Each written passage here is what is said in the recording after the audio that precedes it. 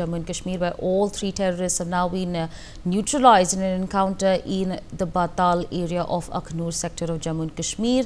The same group of terrorists were involved in the attack on the vehicle of security forces earlier this morning. These are the developments that we are tracking for you at this point of time from Akhnoor, where we are learning that all the 3 terrorists involved in the attack on the army vehicle in Akhnoor have now been neutralized. My colleague Ajay Chandyal is with us on the broadcast. Ajay, swift action there by the forces.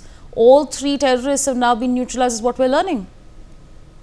Yes, that is what our sources are saying, that all morning the terrorists were spotted inside a temple, and they were basically they're hiding inside the temple. They have damaged the idols of the Lord Shiva, and then when some civilian students they visited the spot, they have threatened them, and they say that you rush from this location and firing is going to be started. And after some time, when some movement of vehicle was taking place, they opened fire on the Indian Army vehicles as well. And immediately the action was started, and Indian Army and Jammu Kashmir police they rushed to the spot, and area was cordoned off, and operation was started. And during this operation, that is what our sources are saying, that terrorists those who were hiding in that location, they are likely killed in this operation. And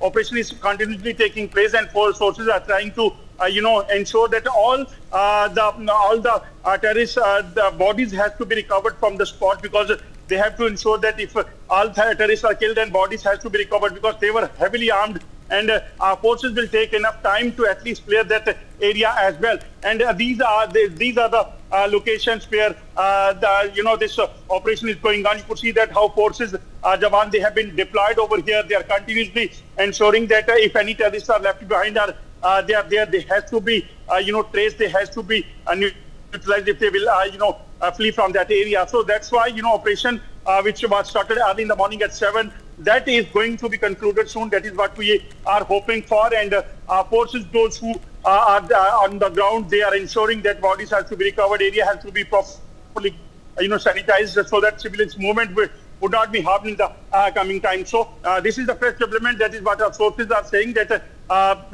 3 terrorists, those who were hiding in the temple, they are neutralized, and operation is still going on over here. For more such videos, subscribe to the NewsX YouTube channel, hit the bell icon.